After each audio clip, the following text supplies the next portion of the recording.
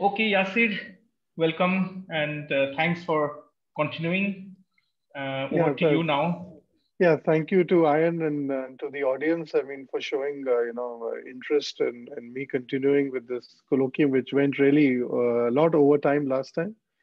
I think because of the way pedagogical way that I adopted. But thank you for the enthusiasm. So I'll continue from there. So since I see many students also in the audience, I mean, if you feel that you're not catching up at some point, please feel free to interrupt me and I'll be happy if I can take you as far as I can. So, in the last thing, I introduced you to the basics of quantum spin liquids, why they are so special in the sense they fall outside of the Landau paradigm of symmetry breaking. So you cannot use conventional local order parameters to characterize them. And the fact is that although there are hundreds and thousands of different kinds of spin liquids, all of them have the same symmetries, right? So the way you would, for example, distinguish two crystals is, doing some XRD or, looking at the crystal structure and, you will have some different pattern of arrangement of atoms.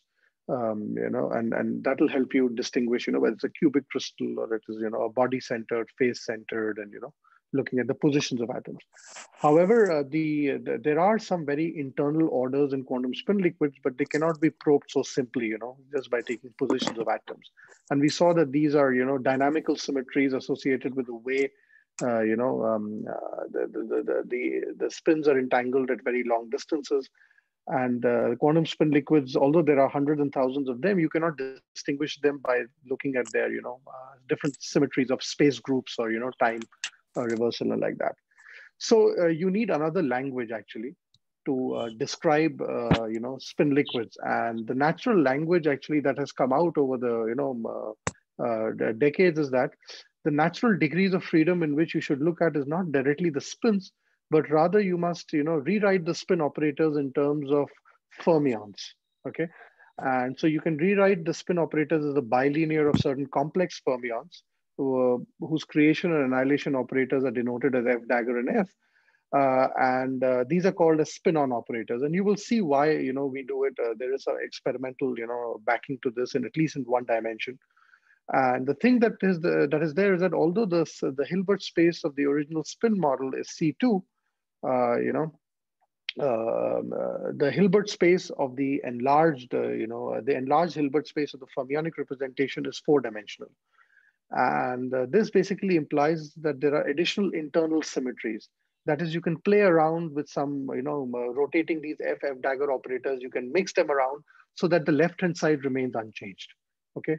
And the simplest you can see is already that if you, rotate these F operators by some phase, e to the power I theta. And it's straightforward two-line algebra to see that nothing will happen to the right-hand side. It'll cancel out and the spin operator, every component will remain unchanged. So besides the usual, symmetries of on the lattice, like rotations, reflections, translations, global spin rotation, you have some additional symmetry. And actually, the set of symmetries you gain is larger than U1. You can also do a particle hole transformation. Okay, and since this doesn't commute with this U1, you can actually prefix and suffix it to the gauge transformation around it. And you see that the most general transformation you can do to the spin-ons is actually an SU2 transformation. And at every site on a lattice, you can do this. It's a local transformation. Independently, you can do it on every side, and it keeps the left-hand side unchanged. Okay, so this is an SU2 gauge symmetry. So there's a subscript. That's why I've put an SU2, subscript G, which you gain when you go into the fermionic representation. In addition to the usual symmetries of translating by one lattice constant, or n times the lattice constant, or time reversal, or other space group symmetries that you have, point group symmetries, and all of that. So the thing that then happens is that this additional gauge redundancy that is there in spin-on space, not in spin space, in spin-on space, means that you acquire some degree of freedom as to how, when you have these physical lattice symmetries or spin symmetries, how they act in the spin-on Hilbert space. Okay, so earlier what you required was that when you do such, when you act by some physical, 90-degree rotation symmetry of a square lattice or like that, the thing should remain unchanged. Now you say that I will allow the things to change because I have additional symmetry at hand which can actually undo the change. So the symmetry of the theory then becomes the physical space-time operations supplemented by gauge transformations. Okay, so to every physical space group, symmetry or time reversal, you then define a gauge transformation, which can always undo that change. So in mathematical terms, this is what you would say that basically physical symmetries act projectively in the spin-on Hilbert space. That is up to a phase factor. Okay. Now there are two ways you can have this implementation. So if you have a linear, for example, there is a space-time symmetries, which is fine, but then there's also spin rotation. So when spin rotations act linearly in the Hilbert space, you give rise to these what are called as symmetric spin liquids, the usual spin liquids that most of the people have studied. Whereas when SU2 spin rotations, for example, for the case of spin 1/2, are also implemented projectively, which was actually realized only about, let's say, a few years back, you land up with some exotic kinds of Majorana spin liquids. And what I'm going to discuss most is the right-hand side, the symmetric spin liquids. They are the more easier ones to go. So the thing is that when you rewrite spins in terms of fermions, and you saw that, if you were dealing with a Heisenberg model, which involves a dot product of two spin operators, say Si dot Sj, and each spin operator is a bilinear in the fermions. Okay, so when you plug that in, you get 4 fermion interaction terms. Okay, so you start with already a complicated model, but you land up with an even more complicated model, and it's of no use. So what people do is to typically have some kind of a non-interacting or a mean field starting point. So you can decouple these 4 fermion interaction terms, which involve psi dagger psi dagger psi, into the particle channel and the particle hole channel. So you can take expectation values of f dagger f, which are like the hopping terms. Okay, so you have these hopping, or f dagger, which are like the pairing terms, right? And then you land up with a quadratic Hamiltonian. So in a convenient basis, it's just written as psi daggers at site I, psi j, with some transition matrix elements uij, which are simply just composed of hoppings and pairings. And then, of course, you must enforce the one fermion per site constraint because you've enlarged the Hilbert space, in the fermionic representation, and that is done by the Lagrange multiplier terms. So what happens is that it's very difficult to actually classify, quantum many-body wave functions which are interacting. So what people have done is to start from a non-interacting mean field, ansatz or picture, and then try to classify all possible non-interacting theories. So all possible quadratic spin-on Hamiltonians. And this Uij matrices are simply just, a linear combination of Pauli matrices. Tau mu I've adopted for the Pauli, matrix. It's just, I times I2, the identity, and then the standard sigma 1, sigma 2, sigma 3. And the thing is that you have these expectation values of the hoppings, which are these zeta between site I and site j, the hopping amplitudes, and you have the pairing amplitudes. Okay, so you have a complex hopping and a complex pairing, and this is compactly written in terms of this, and this can be expanded in a Pauli basis, which is here. So the moment you specify all possible hoppings with their phases and their amplitudes and all the lattice links and the pairings, you completely specify the ansatz. Okay, so the thing is that every ansatz has a special property. In a sense, you can define a set of gauge transformations which actually keeps this ansatz absolutely invariant. Okay, and this is called as an invariant gauge group. This is actually completely different from the gauge group that is defined here. So here, when I say there's an SU2 gauge transformation, this is a high energy gauge group. This is basically dependent on how you wish to rewrite your spin in terms of fermions. You can also define a U1 fractionalization scheme, Z2 fractionalization schemes, or SU2 as here. This is a low energy property. Okay, it basically tells you what is the nature of low energy excitations that can emerge from the ground state.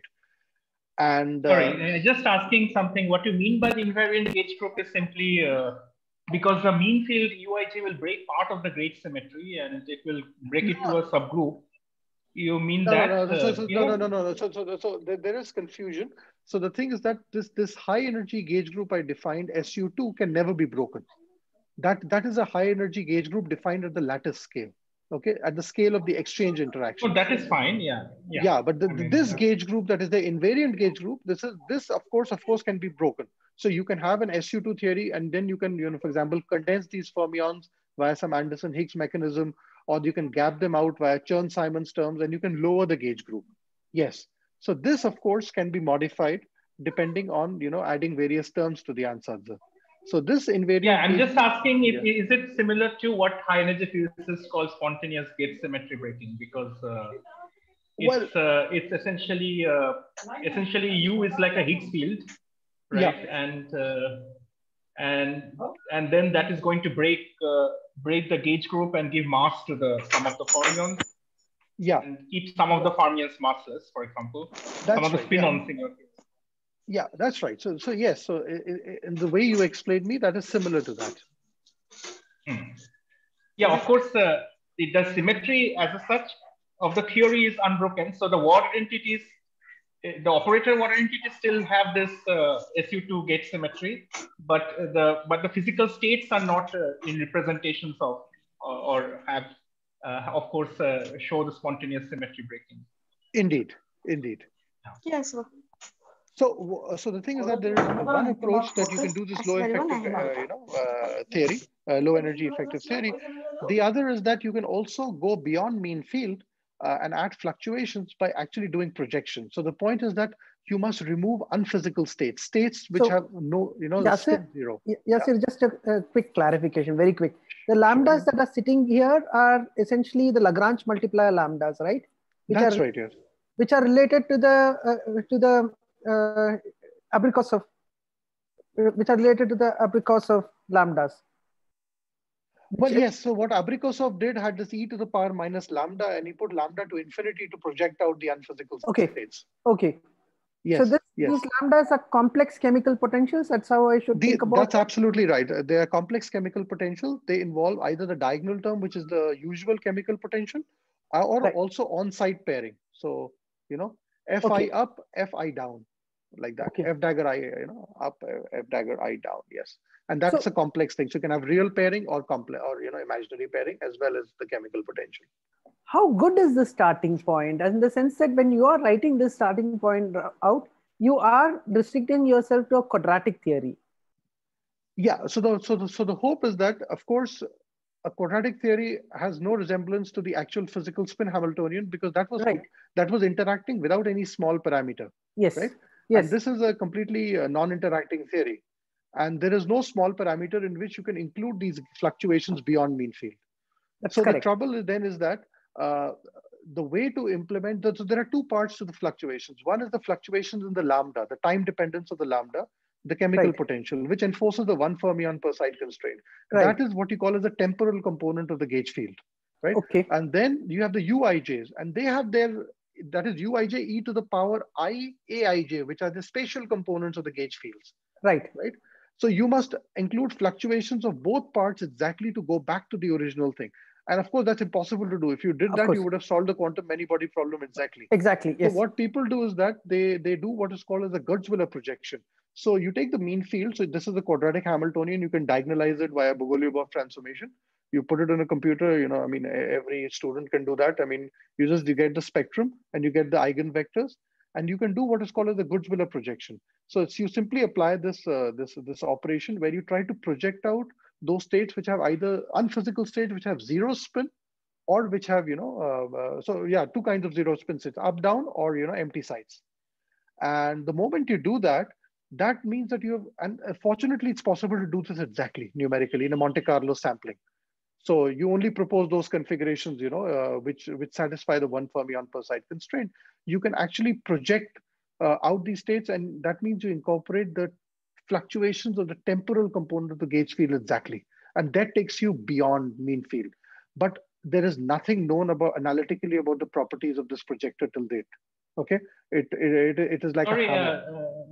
Yasir, I'm really lost here. So this microscopic wave function before the projection is a wave function of the spin-ons, or right? It's of the spin-ons. It resides in an incorrect Hilbert space, because the Hilbert space is 4-dimensional. Yeah, and then you must remove one aspect of it would be to just project into the gauge invariant wave functions, or I don't understand. Yeah, so what you must do is to the original spin. If you take a spin 1/2, right? That is, so the Hilbert space is either up or down, right? But now you have extra fake states, right? Which are either up, down, like W. doubly occupied or empty, which have spin 0, and you must remove them. And fortunately, it's possible to do this exactly numerically in a Monte Carlo scheme, right? So so the thing is that this is called as a Gutzwiller projection, and But this the is moment not really moving out the gauge. This is not really removing gauge, because the spin 0 and spin 2 also is gauge invariant, right? I mean, it's just that it's no, a no, different see, the point combination. is that this SU2 gauge symmetry acts in this enlarged Hilbert space. So when you kill these extra, fake states, which are unphysical, which have spin 0, you are basically no longer operating in this enlarged Hilbert space. You're operating in the original. You have a bona fide, spin wave function which resides in the correct Hilbert space, and that you must do, because otherwise there is no legitimacy to your approach. Because the mean field here is very strange. The mean field, first of all, usual mean field, you don't change the Hilbert space. Here you've completely changed it. And the second thing is that this also induces interactions between the spin-ons. So the Ket psi naught is actually just a free fermion, wave function. And what you have done by doing projection is to incorporate fluctuations, of the gauge field, and that mediates interactions between these spin-ons. So you have actually a many-body wave function. You have a correlated wave function after projection. And so what people know in general, most cases, is to do this kind of projection to actually incorporate the fluctuations of the temporal component and go beyond mean field. But it is Indeed, only NJ is very... a quadratic operator, right? And 2 minus NJ. So you're introducing Yeah, aquatic NJ is just the interactions. number operator, right? It's just the number Yeah, operator. and Just Fi dagger, then Fi, yeah. so you're converting the projection now converts the free theory to an interacting theory. It converts into an interacting theory. The resulting wave function is actually it's a strongly correlated state. And that takes But you there is, beyond mean field. yeah, and is there some variational parameters in this original wave function that Oh, then sure, you of have course. to Yeah, sure. optimize? So these hopping amplitudes and the pairing amplitudes serve as variational parameters. And I'll show Okay. you subsequently, how they come about. Yeah. Thanks. So that's how people go. Okay. So now let's come back to a little more physical, picture about these. So the thing is that, yeah. So the point is that in one dimension, okay, if you take a simple, nail state, right? So you have up, down, up, down, up, down, like that, and you reverse one spin, which is shown in this oval here, right? So you disturb that state. Now I told you that the Heisenberg model is actually quite tricky. If you write it not just in Cartesian components as Sx times Sx plus Sy times Sy plus Sz times Sz, but rather you rewrite the Sx times Sx plus Sy times Sy in terms of ladder operators, which all of the students have studied, in terms of S plus minus operators. These S plus minus operators actually are what introduces fluctuations or 0-point oscillations into the system. They actually wreak havoc on this type of ground state. So what they do is that, let's start from a state in which you have one reverse spin, right? And you have this S plus S minus. Take the spin adjacent to it on the right, right? And you apply it with, say, let's call this side I, let's call this side J, and apply it with Si plus Sj minus. Sorry, Si minus Sj plus. What will happen? This spin will become down and this spin will become up, okay? And you land up with the state shown below here, okay? Then you do it again. You can carry on this operation. You can keep on applying the Hamiltonian, which involves these S plus minus terms. And you will see that every time you go to the right of it, this will reverse and you will move these set of parallel, spins more to the right. So what you ultimately land up with is actually two pairs of these reverse spins, which are like domain walls, they are like solitons, okay? And in between this, you have perfect antiferromagnetic order. To the left of it, in between, and to the right of it. So these act like these domain walls, and the only difference between the antiferromagnetic order inside and outside is simply the fact that what you call as sublattice I and J is just interchanged. Okay, so you have this kind of they are dephased. So and then since originally when you flipped one spin, reversed it. Let's say it was spin 1/2, and when you reversed it, that the delta Sz was actually 1. So you had a spin 1 excitation, which is now dissociated into two equivalent defects, right? And each of them carries spin 1/2. So this is a rough, very rough hand waving picture, which is absolutely not correct in the sense, in the strict sense, because in one dimension, as I told you earlier in the previous part, there is no long range antiferromagnetic order. There cannot be, and simply because of these plus minus terms. And you must remember that the effect of these plus minus terms, there is no small parameter in the Hamiltonian in which you can say this is parametrically small. Okay, there is no control parameter. So what they can do is to actually, completely destroy your long range order. Indeed, this is what happens. In one dimension, this picture is completely wrong. What I told, it's a good hand waving argument to get you acquainted with, and these domain walls are actually what are called as spin-ons. So in a more realistic picture, what you do is that since there is no long range, antiferromagnetic order, you can as well assume an RBP picture where you pair these, spin one halves into singlets. Okay, you have these singlets, and then what happens that you can break one of these singlets into a triplet excitation, which carries spin one. So these are two spin one halves which are parallel, and they're like a triplet excitation. And then again, you can apply these S plus minus operators. And the effect is basically to interchange these empty and these singlet sites. So what they'll do is that they'll move this spin far away from this original guy, with which it was originally paired and created. And then you land up with actually, again, a similar picture that you have singlets in between on either side, and you have these kind of, isolated spin one halves, which are called spin-ons. Okay. So what you've done is that you've broken up an original spin one excitation into actually two spin one halves. So the natural elementary excitations of a 1D Heisenberg antiferromagnet are not in terms of spins, but in terms of these spin one half quasi-particles. So what you say is that the spin one, the original magnon, has actually fractionalized into two spin one halves. Okay, which are then located, which have to be created in pairs, but they are just far apart, and they're isolated excitations. And this was a very hand waving way I showed you, and this is the reason why people originally re-expressed the spin operators in terms of spin one half, spin on operators, because they realize that the natural language of describing a 1D Heisenberg antiferromagnet is not, spins, but rather spin-ons, which are the elementary excitations. And this is where, the picture completely changes from that of a conventional magnet. The excitation of a conventional magnet is integer spin, it's a magnon spin one. And a rigorous proof of the fact that spin-ons really exist in 1D was actually given in early 80s by Fadiev and Takhtajan in the seminal paper, What is the Spin of a Spin Wave? Using methods of Bethe-Ansatz, really elaborate mathematics, and remains one of the most complicated papers, but this is an exact analytical result that spin-ons exist in 1D, and the point is that they have also been observed in experiments. So in around 2013 and around that time, people took quasi one-dimensional systems and did neutron scattering, and they matched the neutron scattering profile, so which basically maps the energy transfer as a function of wave vector, and they saw two propagating modes in opposite directions. And this is the picture shown here of a neutron scattering result based on KCuF3 compound, which was a closest realization of a spin one half, a Heisenberg antiferromagnet in 1D. And you saw these two, propagating modes of spin-ons. And here is the comparison with the exact result due to Bethe-Ansatz.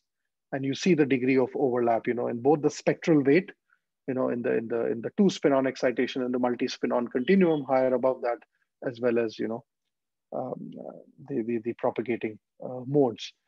And in a similar paper using another system, Henrik Renault and company, Martin Morigal, also observed the existence of spin-ons. Here they show the dispersing branch in experiment versus the theoretical result due to Bethe-Ansatz.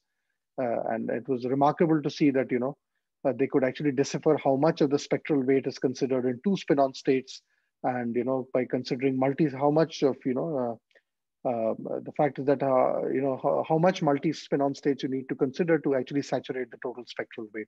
So these were really remarkable experiments which were done to show the existence of these fractionalized excitations. So an elementary spin one excitation has broken up into two spin one halves. So, okay, so with this, Yasir, can I ask yeah, a sure, question? please, yeah, yeah. So, can you remind us? Are these spin half excitations actually the thing that is responsible for the long range sort of nature of the spin correlation function in the 1D Heisenberg antiferromagnet? Yeah, so it is ultimately, yeah. So ultimately, these are the degrees of freedom. So that one must consider in the. So when you calculate the properties of the correlation functions in the Bethe ansatz, you're talking about the critical behavior of a spin 1/2 Yes, Heisenberg chain, exactly. right? Yeah, yeah, Yeah, exactly. yeah. Yeah. This ultimately comes from this. Yeah. Do you know the argument, or do you remember the argument behind this? Not at the top of my head, no. Okay, I have okay. to look through it. No. Okay, that I was just know a, of, yeah, yeah. that was just a doubt. I mean, yeah. Okay. So, okay, so now beyond one dimension, the existence of spin-ons are actually plagued with a lot of doubt. So this is some of the most hottest pursued areas in modern condensed matter physics, is whether this fractionalization can exist in two dimensions, so like in systems rolled in the form of sheets, or in three dimensions, you know. And this is a really controversial ground.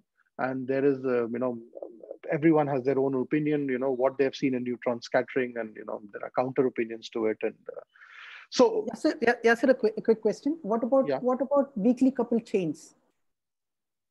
Do we know? So the systems that people studied were actually quasi one-dimensional. I mean, in the sense that Okay, the okay. So observation it's of a weakly Haldane coupled gap, chain. yeah, weakly Okay, coupled chains. So there's no strictly okay. 1D system, you know. Yeah, sure. So these are all have perpendicular couplings, which are, say, few orders of magnitude, maybe smaller, so like that. So the Sure. thing is that, I mean, Yeah. one example of a spin liquid which has really come into prominence both experimentally as well as theoretically is what is called as a U1 Dirac spin liquid. So this has been argued to be the quintessential, say, mother of all spin liquids. And there are various experimental systems where the physics has now been, you know, ascribed to such a spin liquid, the observed physics, you know. As well as theoretically, there are now models where we know spin liquids exist, and the nature has been, you know, deciphered to be that of this kind. So what this is basically is that, you know, as Ian was mentioning, what can you give some concrete example of this ansatz, UIJ, right? So the simplest example is given by just such a quadratic Hamiltonian. You just have spin-ons which are hopping from site I to site J with some hopping amplitude, you know, amplitude Tij, whose sign structure is just adjusted in such a way that it gives rise to some kind of a U1 gauge flux, some gauge magnetic flux threading through the plaquettes, you know. So take a square, right? And you can adjust these hop phases of these hoppings in such a way that you have some 5 flux, you know, going through it. Say if you take a triangular lattice, right, you can put a flux in a pattern where you have pi flux through every up triangle and 0 through down.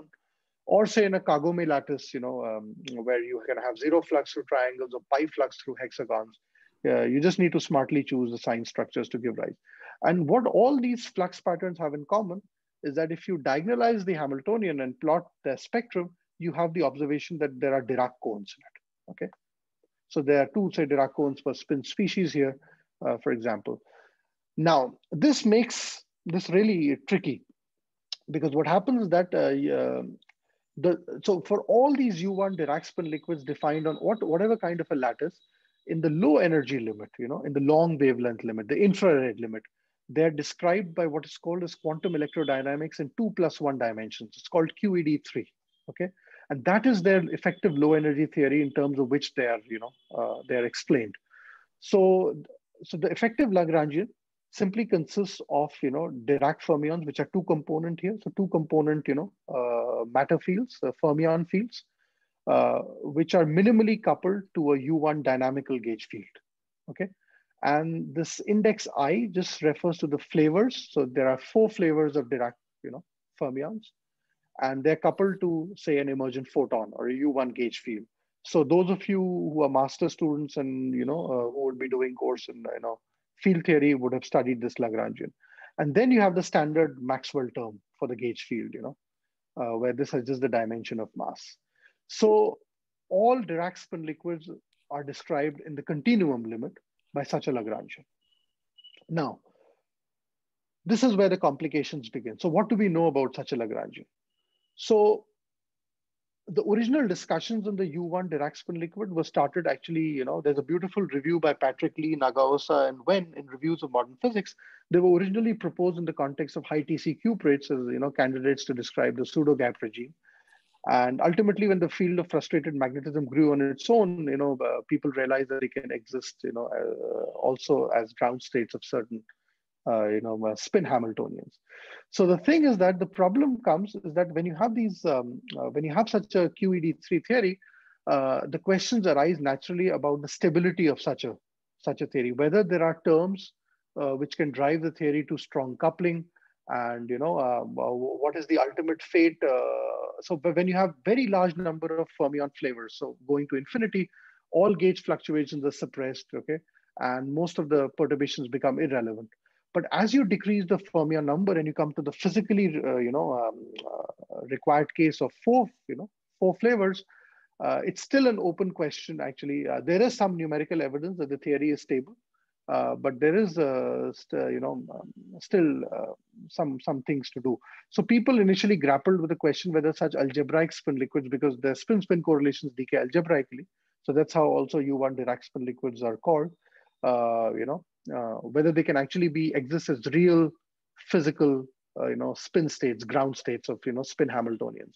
So the discussion started in these papers by Hermele, Senthil, and Fisher, and they reiterated that this compact QED3 has a deconfined phase for a large number of fermion fields. The monopole fluctuations are irrelevant.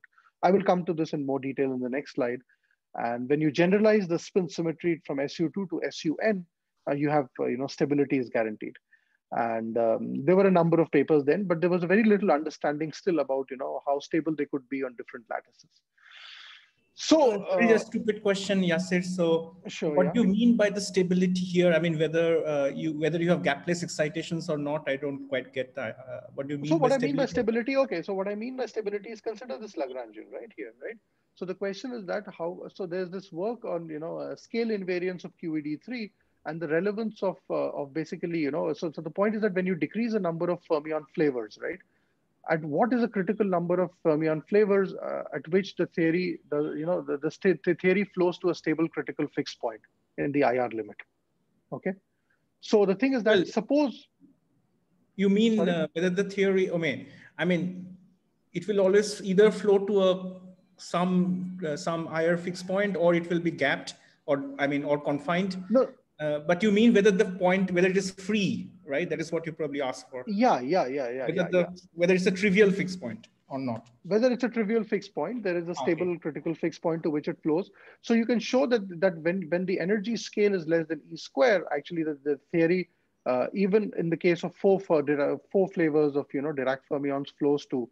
So the thing is that to take into account gauge fluctuation, right? And the theory so gauge fluctuation is actually an irrelevant operator, but the question is whether it becomes relevant in the infrared. Whether it becomes relevant as the number of fermion flavors decreases. I understand. So the question is about whether yeah. So yeah. Okay. Let me come to this in the next slide. Okay. Let me go to this in more detail.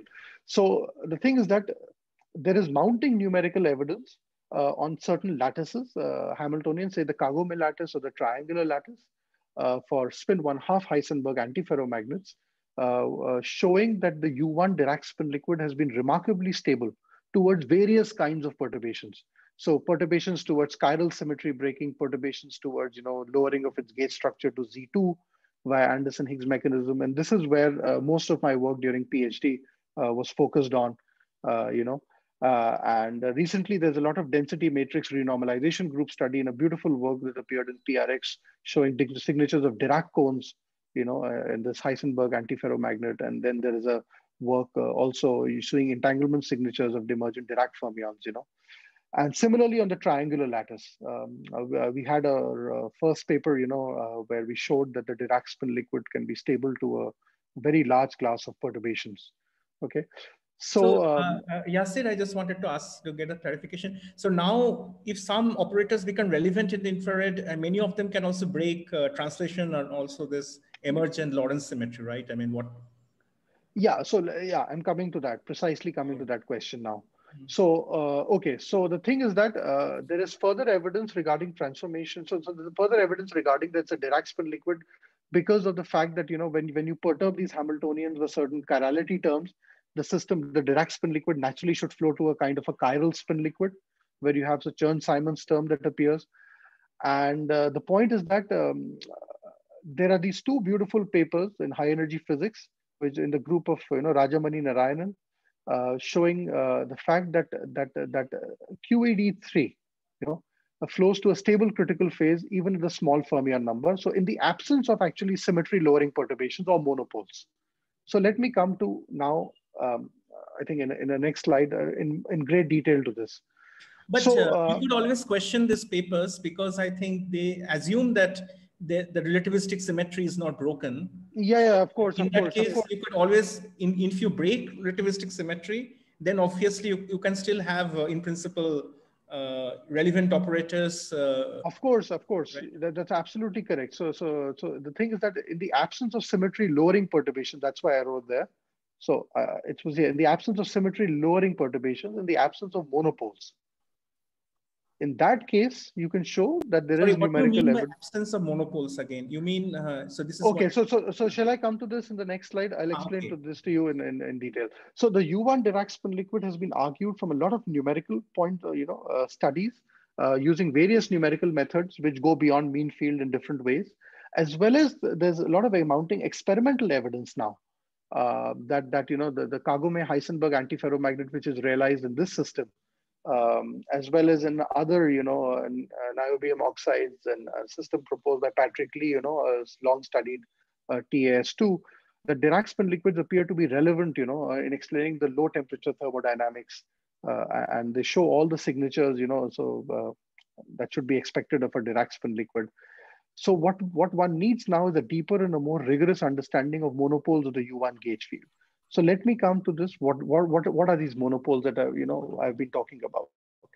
So the thing is that when you write QED3, in the long wavelength limit, there is an enlarged symmetry that arises of this theory, which is not there in the microscopic spin Hamiltonian. Okay, so if you look at the microscopic spin Hamiltonian at the lattice scale, you have the usual SU2 spin rotation symmetry, because the SI.Sj.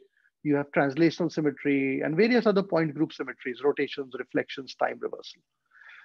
Now, the thing is that when you go into the continuum limit, there is a conserved current in the theory that arises, okay? And this conserved current leads to a conservation, that it basically corresponds to a conservation of total gauge magnetic flux, which is called U1 top. I'll tell you why. So the thing is that so the corresponding conserved charge is this magnetic flux of the emergent U1 gauge field. Okay.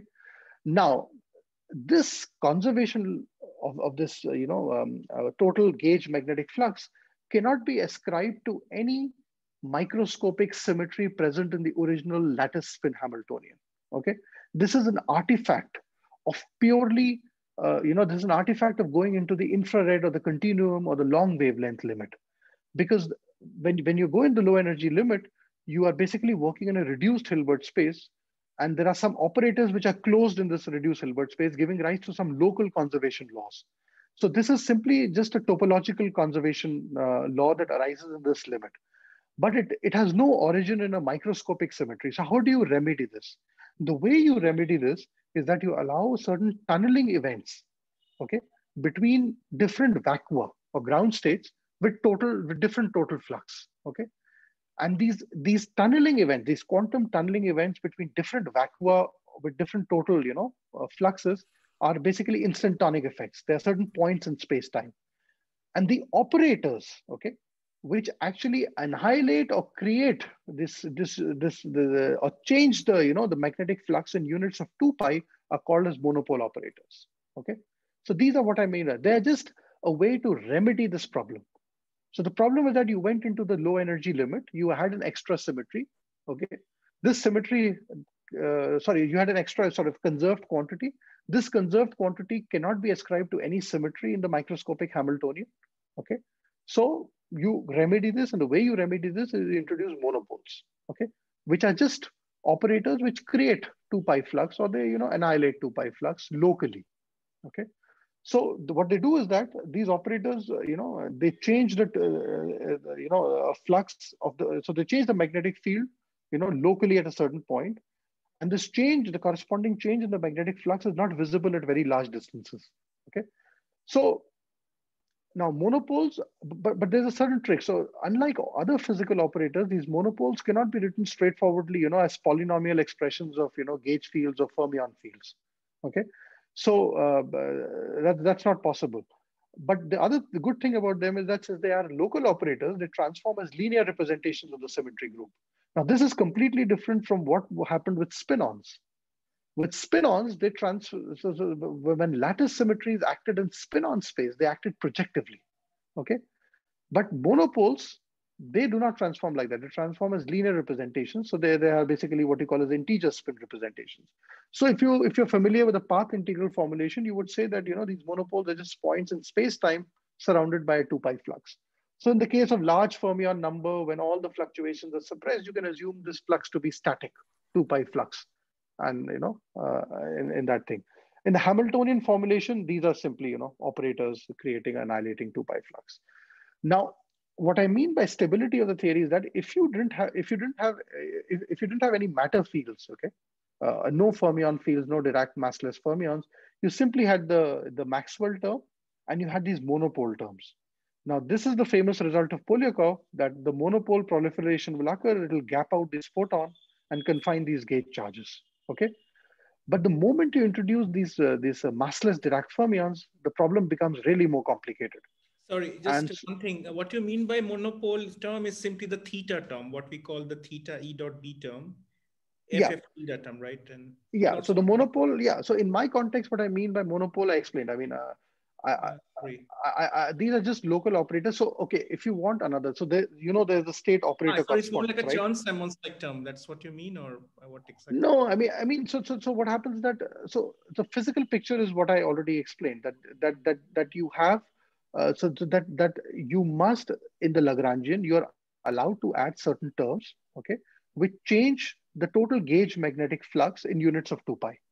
Simply because this at the microscopic level, in the original spin Hamiltonian, you don't have any such U1 conservation law of the total gauge magnetic flux, because there is no such U1 symmetry I understand present. what it is. Maybe it is basically epsilon mu nu F mu or F mu nu. Yeah, it is epsilon mu nu lambda do nu a lambda.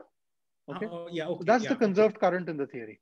Right. Okay. But the problem is that if you try to look for the microscopic symmetry which is responsible, you will never find it in the spin Hamiltonian. So this is an artifact. This is an artifact of going to the infrared limit, and therefore you must rectify it.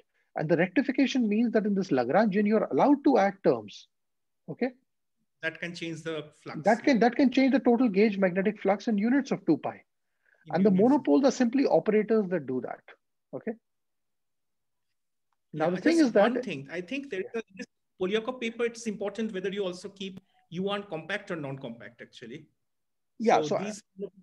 Okay. So here you are looking for, I think, compact U1. I'm looking at compact QED3. If you didn't have it, if you just had this L equals to summation I1 to 4, the first term, that's non-compact 4 fermion flavor QED3. Okay. But I'm looking here at compact QED3. So in the presence of matter fields, the thing becomes very much more complicated. Because of course, at large fermion flavor number, the monopole becomes an irrelevant, perturbation. But what is the lower critical NF is not completely known. And it was not known actually till this year. Okay, this is when people really studied. Okay, let me come to that. So the thing is that when you look at this QED3, you have the usual SU4 flavor symmetry, right? So that's basically SO6 here, mod Z2, and you have this U1 topological, conservation of flux that is there. And in addition, you had Lorentz symmetry, charge conjugation, the usual time reversal and space reflection. And these monopoles, I must tell you, are scalars under Lorentz symmetry. So they're Lorentz scalars, okay? This can be seen directly. So another way to see this monopoles is via this state operator correspondence, right? So what you can do is that you can say that these monopoles are just, states of QED3 defined on a two sphere, S2, okay, with some background, with some 2π flux. So and the most relevant monopoles, you can think of them as just the ground states of these Dirac fermions. So you just fill up all the negative energy levels and all the positive energy levels are empty. And you just have the zero modes, which are, half of them you must fill to maintain gauge neutrality. And so that's your simplest picture of, the monopole.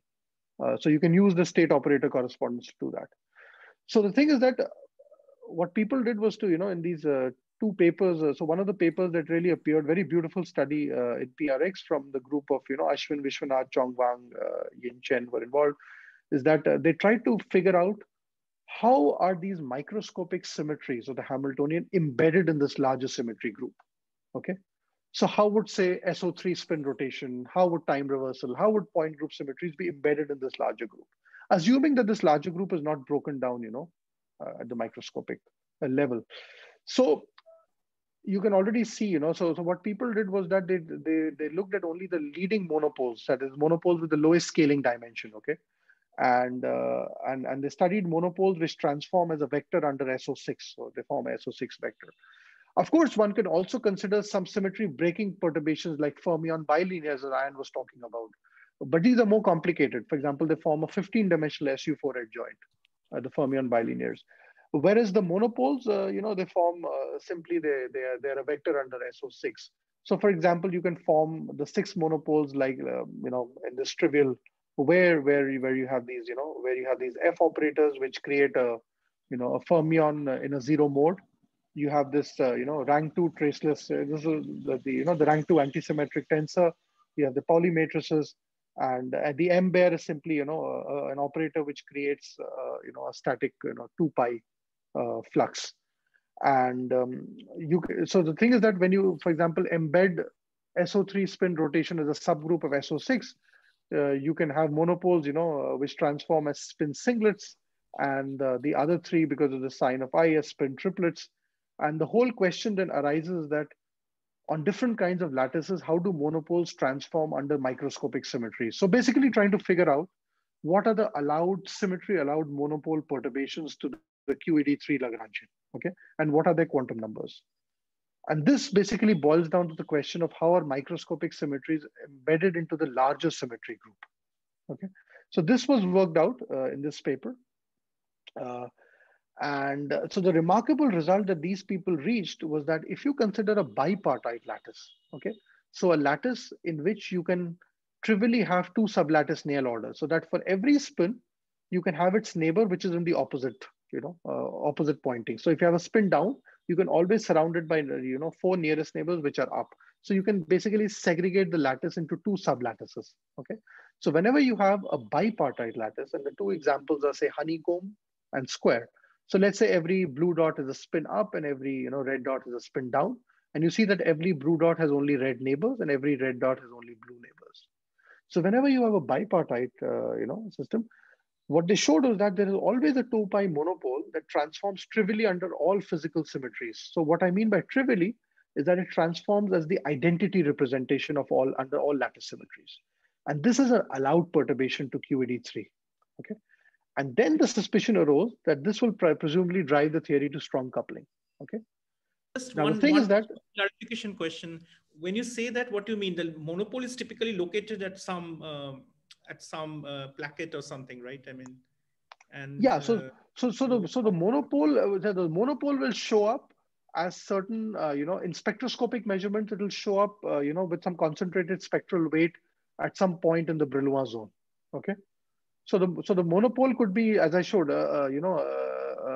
yeah. My question is then, how come it is invariant under, say, lattice translation symmetry, for example? No. On bipartite lattices, you can always define a trivial monopole.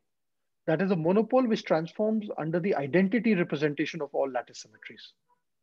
Yeah, you can, of course, have monopoles which transform under higher representations of SO6. So nobody is denying that. So you can have monopoles which transform, more complicated representations of SO6, but let's say you can always define a trivial one, okay? Yeah. My only question is, I mean, okay, maybe it's what you mean is the monopole operator, actually, not yeah, the monopole operator. Not a specific. Or you can also define. You can think of them as states also. So by the state operator correspondence. So no. Okay, my confusion was very, very trivial, actually. So okay. Essentially, you were talking of the state itself. So basically, you are basically integrating that operator over all lattice sites, and then you are defining this as integrated operator already. Yeah, I yeah, think. yeah. So it becomes more picture is more clear in the state operator correspondence. So in the state operator correspondence, you would say that the way the monopoles transform depends both on the Dirac fermions as well as the zero modes. So what is happening is that, see, you're filling up your system up to half filling, right, up to the Dirac cone. So you have the Dirac for the full Dirac C, as well as you have the zero modes, right? Now the thing is that how many zero modes do you have? So in order to maintain, the gauge neutrality, that is the vanishing of the overall gauge flux, you have to fill in only half of the zero modes. Okay. And since there are 4 flavors of fermions, then you have to fill half of them. It's 4C2. Then you can do it in 6 ways. So the way you can think is that you have states, which are filled Dirac C with zero modes, and then they are transforming under this SU4 flavor symmetry, okay, into each other. So the monopoles can also be, thought of in the sense of states, how to construct different simple states of Dirac fermions, and looking at the simplest one, which are the ground states. So, which are you fill up the Dirac C and then, you're looking at how they are transforming, how the zero modes transform under various symmetries. So the thing is that, I mean, you can define this perturbation, it's allowed, okay, with this trivial monopole. The question is then, these zero modes, how do they calculate it how do they find the zero modes, this paper explicitly? So the way, so the thing is that, see, it depends on how many fermion flavors you have. So suppose you have 4, so the way you go about is like this, okay. So you take Dirac fermions, right? And you put Dirac fermions in a magnetic field. They form Landau levels, right? There is always a zero energy Landau level, okay?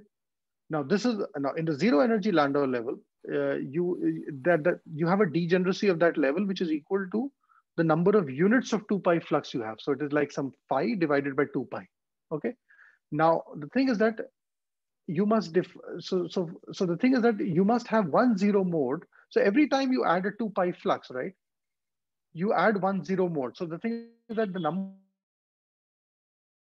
of that you have in your thing. So in this case, you have 4 fermion flavors, right? So you must add 4 zero modes. So your theory has 4 zero modes. And the thing is that how many zero modes should you fill? Actually, the zero modes will not affect the energetics. So how many zero modes should you fill? So that constraint is determined by the fact that you must have a vanishing of the total gauge magnetic flux, okay? So to maintain gauge neutrality, you must always fill only half of the zero modes. So it's 4C2, okay? So that gives rise to 6 monopoles, okay? So the thing is that, so the zero mode simply arise in this way. I mean, the way I explained, because you're cutting your banks. My question actually was this, where is this effect of the lattice coming in here? So the effect of the lattice is coming in is how are the microscopic symmetries of the lattice Hamiltonian embedded in the larger symmetry group of SO6 cross U1 mod Z2. So this is of course a larger symmetry. This is not present at the microscopic level. So suppose I say my microscopic symmetry, let's take some 90-degree rotation in a square lattice. How is that embedded into this? Okay, so the question then arises, for example, how do I write these 3, these 6 monopole operators?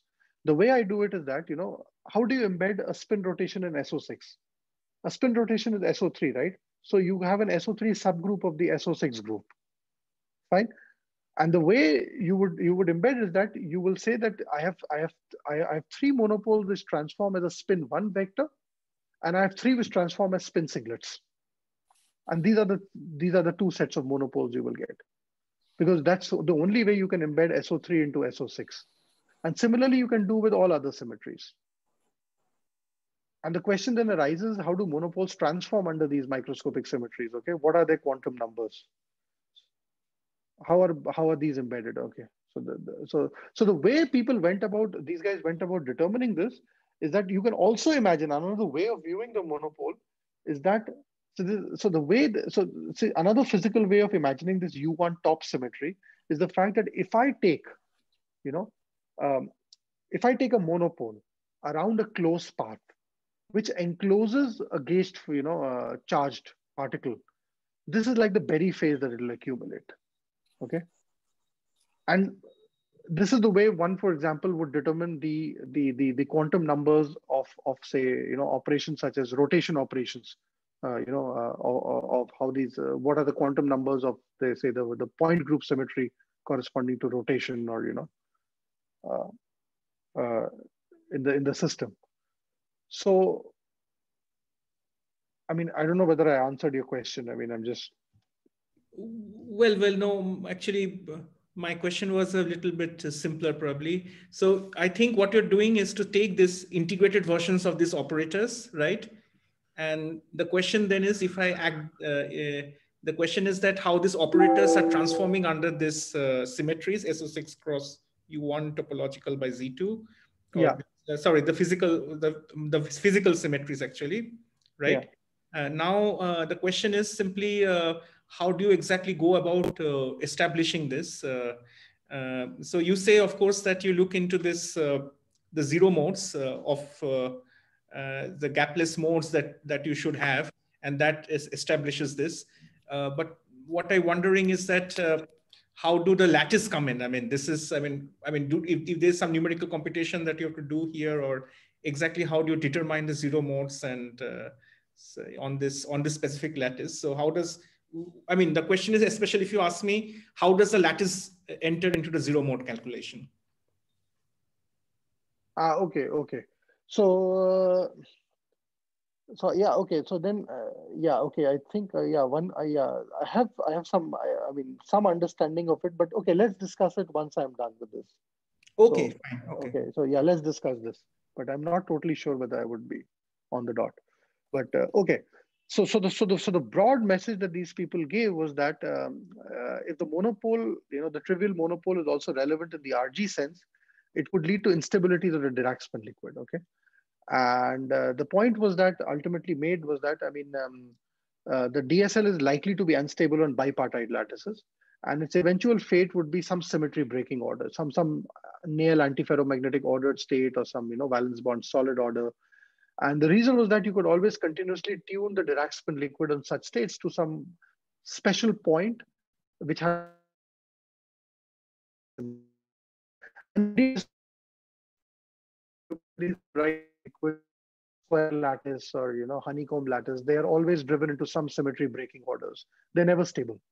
Whereas on non-bipartite lattices, those in which you cannot divide the lattice into two halves, one is only up and down, you don't have two sublattice order, which are called non-bipartite, like triangular Kagome.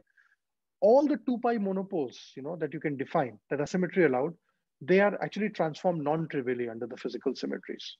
Okay, and in this case, therefore, QED3 could represent a potentially stable phase. And the point then was that the most relevant monopoles that you have, that I just showed you, those transforming as a vector under SO6, for example, they would pick some specific representation of the symmetry group. And this, I mean, would actually then it completely determine the nature of the fluctuations, spin fluctuations. So, for example, you could have the monopole picking a representation, for example, which would then determine the nature of spin fluctuations in a theory.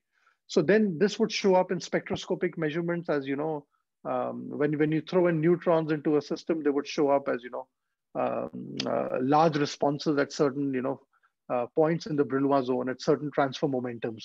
And there could be other monopoles which transform under more higher representations of SO6, which would then manifest themselves in a different way. So each of these monopoles then determines a different nature of critical fluctuations that you have in your system. And the monopoles not only do that, they also dictate what are the proximate symmetry breaking orders that are present. So if I were to strongly perturb this Dirac spin liquid via some symmetry lowering term, where would the system be driven to? What kind of a symmetry breaking state that would be? So they're pretty useful to actually characterize these quantum numbers, for these monopoles, and look at, various classes of instabilities. And this is what these two papers did. That was one paper, and there was another paper which appeared simultaneously by the same group, a unifying description of competing orders in two-dimensional quantum magnets, where they looked at the scaling dimension of monopole operators. So on a bipartite lattice, you always had this trivial monopole, right? And the scaling dimension is actually, it turns out to be this. And for 4 fermion flavors, you see that the scaling dimension is less than 3. So this operator, this trivial monopole perturbation is actually strongly relevant. And I understand that, this result, of course, numerically could change. But the point is that it's highly unlikely that it'll shoot up to a value greater than 3. Okay. So what most likely happens is that this Dirac spin liquid flows to some other chiral symmetry broken state. There's some mass term generated, or there is some other nearby ordered state, and this is indeed what is observed. Whereas if you look at a triangular lattice and you look at the simplest monopole perturbations, and you look at the scaling dimension turns out to be, say, 4.32. So this means that it's irrelevant at the SU4 symmetric point. And indeed, there are also epsilon expansion studies, of QED3, which evaluate the scaling dimension of these of the simplest monopole operators turning out to be, say, greater than 3. Of course, this is at the margins, but it turns out that what this tells you that there is a possibility, say, on a triangular lattice, that the Dirac spin liquid could be stable at least. In the Kagome lattice, simply, if you look at the simplest monopole perturbations, the scaling dimension turned out to be, for one of them, greater than 3. For the other, it's slightly less. But nonetheless, what this shows is that, as opposed to bipartite lattices, there is a strong possibility, at least, that non-bipartite lattices support such exotic algebraic spin liquids, and its stability is not totally out of question. And these are very recent results obtained again in 2020 on this. And then, as I said, different kinds of monopole determine different critical fluctuations. So you can have measurable characteristic signatures in neutron scattering experiments, for example. So you can figure out where are the fermion bilinear responses located, at which transfer momentas would you see higher signature of spectral weight, and also for the monopoles, for different lattices, where will you see, the strongest signature. And this is something that people have been trying to compare with experimental, momentum resolved spectroscopic neutron scattering measurements, like that. So yes, there's a lot of activity going on in this field of research. There was mounting evidence for the past decade or so that Dirac spin liquids, there was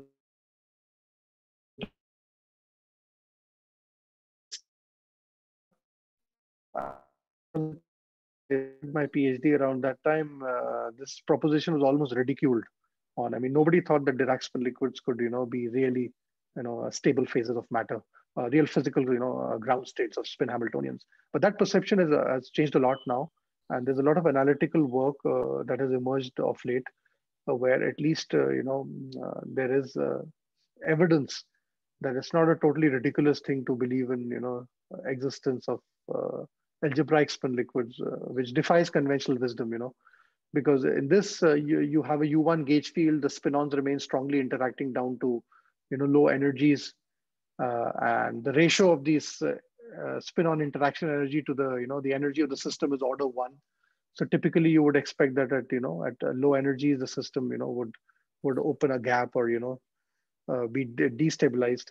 So the existence of such states of matter, is beyond the, let's say, conventional understanding of that was given to us by BCS theory or things. So these are exciting times. And there's a lot of merger between different branches of physics also.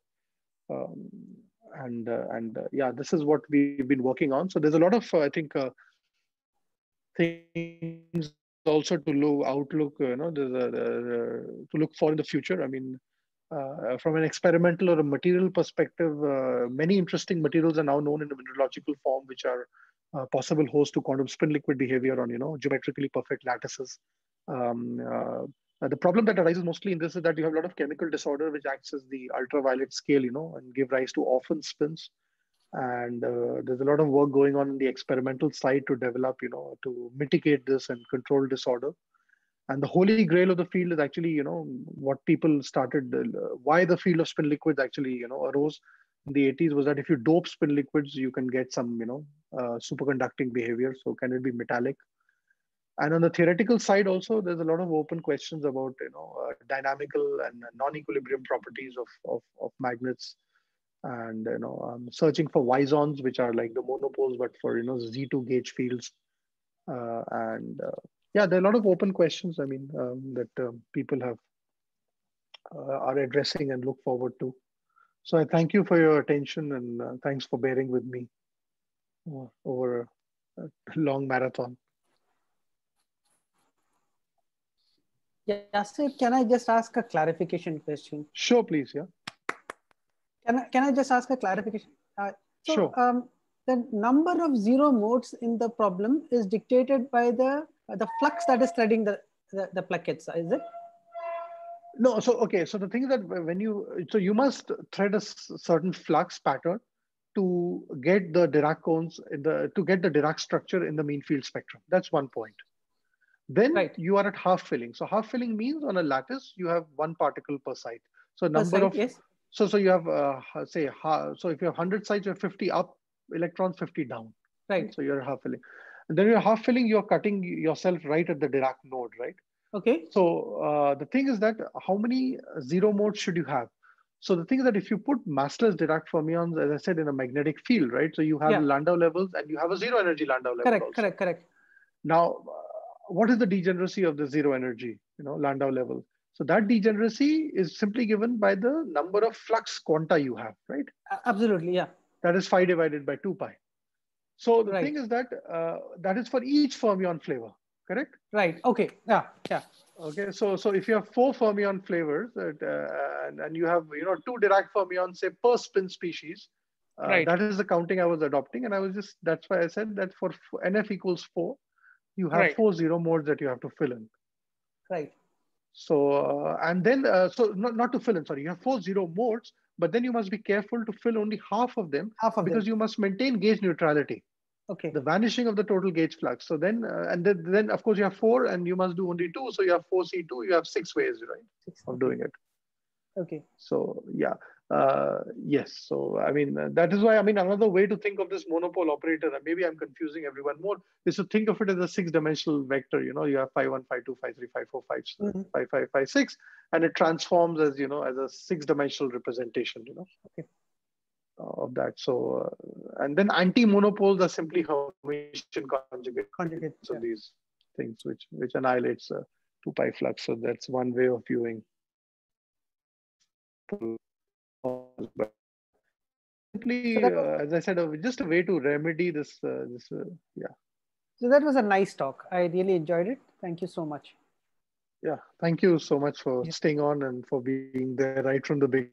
Actually, since both of you are there and always appreciate. No, since both of you are there and we should talk to Shantanu also. I think it's high time we have a mini body physics course in the department. A proper. Oh, definitely. I think for sure. I mean, okay. I think there are. So maybe we should end the recording first. Yeah. End the recording. End the recording. Yes, please. Yeah, end the recording. End the recording. Yes. All right. Just give me a moment. I have to see. Okay, got it.